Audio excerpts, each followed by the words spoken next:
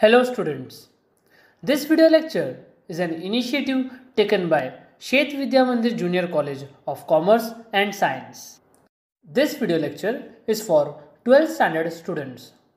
Subject is Secretarial Practice and our today's topic is Capital Structure.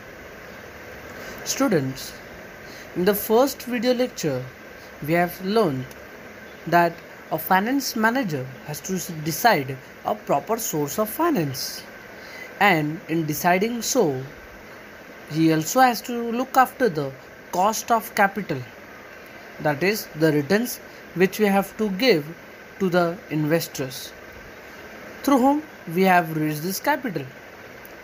Today, we'll see the various sources of capitals, and when a company selects multiple sources of capital to raise their capital, that multiple source together is called as capital structure. See, we know that company can raise capital through many sources.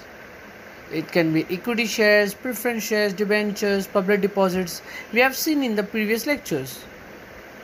But when all this capital comes together, they are called as capital structure.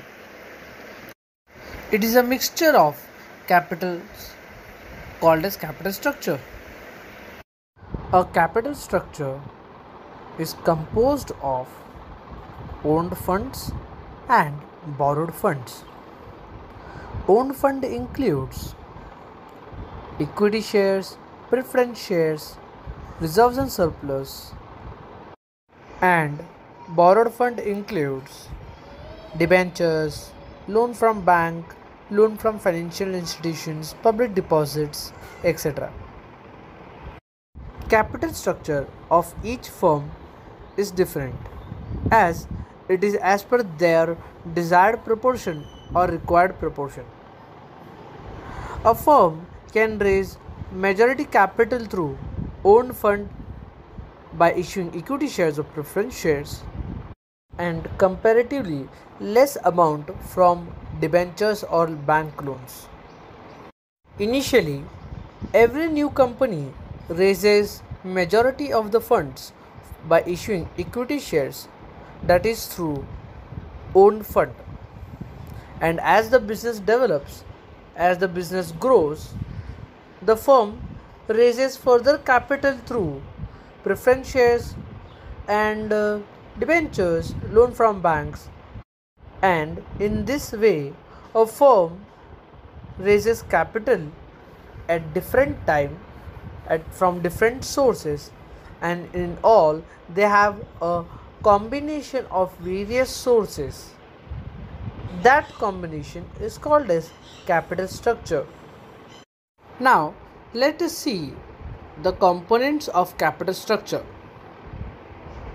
as they are basically categorized as owned fund and borrowed fund.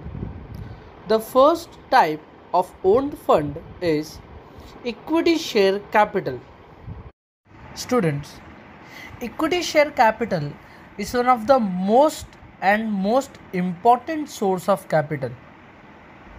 For a new company, it is always advisable to raise their capital by issuing equity shares. A person who purchases equity shares, or you can say an investor who invests money through buying equity shares or by subscribing for equity shares, is called as equity shareholder. Equity shareholders gets dividend as returns on their investment, but the rate of this dividend is fluctuating in nature, and the equity shareholders will get this dividend after the company pays dividend to preference shareholders. After paying preference shareholders, the dividend is paid to equity shareholders, and that too, the rate of dividend, the percentage of dividend is fluctuating in nature. It depends on the profits of the firm. Here, the equity shareholders bears a risk on the returns on their investment. And there are many such features which states that the equity shareholder or the equity shares are risky capital. They bear a lot of risks. Therefore, the equity shareholders are also called as shock absorbers or risk takers and the real owners of the firm. We will see more features of equity share capital in our next chapter, Sources of Finance. Now let us see the second source of capital, that is preference share capital. Preference shares are those shares which are not equity shares. As the name suggests, preference means priority. A person or the investor who purchase or invests in preference share capital is called as preference shareholder. Preference shareholder gets priority on receiving dividend. As I said earlier, preference shareholders get dividend before equity shareholders. Firstly, as a priority, fixed rate of dividend is given to preference shareholder, and then at fluctuating rate it is given to equity shareholder. In the same way, if the company winds up liquidated, that means if the company is closing down, company has to pay back all the capitals to the preference shareholder and equity shareholder. But firstly, as a priority, capital will be repaid first to preference shareholders and then to equity shareholders. Due to such features of priority or preference in receiving dividend and receiving the capital back, it is called as preference share capital. Our third source of finance is retained earnings. It is nothing but reserves and surplus. Every year, a firm has to keep aside a part of profits for its future uncertainties, as future is unpredictable. This part of profit which is kept aside is called as retained earnings. It is an internal source of finance and it is a cost-free finance also, as the company needs not to pay any dividend or interest to any other person. It's just using their own old profits. It is also called as plowing back of profit. Now let us see borrowed capital. The first type of borrowed capital is debenture. A person who purchases or invests in debenture capital is called as debenture holder. This debenture holder receives a debenture certificate as an acknowledgement that they have purchased the debentures of the company, and in return they will get fixed rate of interest.